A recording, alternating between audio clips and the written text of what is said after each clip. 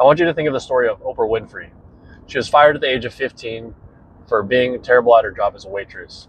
She went on to create the biggest media outlet we had known for a long time. And in order to do that, she acquired the skills, characters, and discipline necessary to make it happen. It didn't just happen overnight. And I'm sure she wasn't that person when she got fired. She was probably a bad worker. So I want you to think about this, and I want you to think about your dream.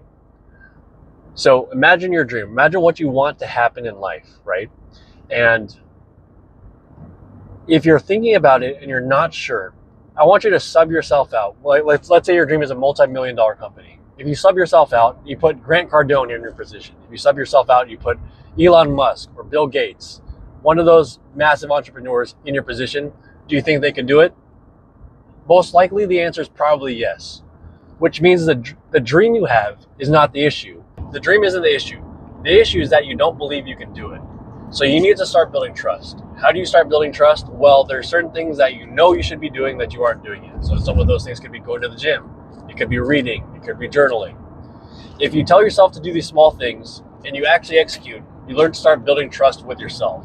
If you don't, then your body distrusts what your mind's going to say. Start by doing the small things on a daily basis that you should be doing. And as you gain confidence in your ability to hold a routine and hold down doing things you know you should be doing, you'll begin to trust yourself more and more. And eventually, when you think of your dream, you'll be able to trust that you're the type of person who can execute on it. So that's the message for today, guys. Thank you for staying with me. See you guys tomorrow.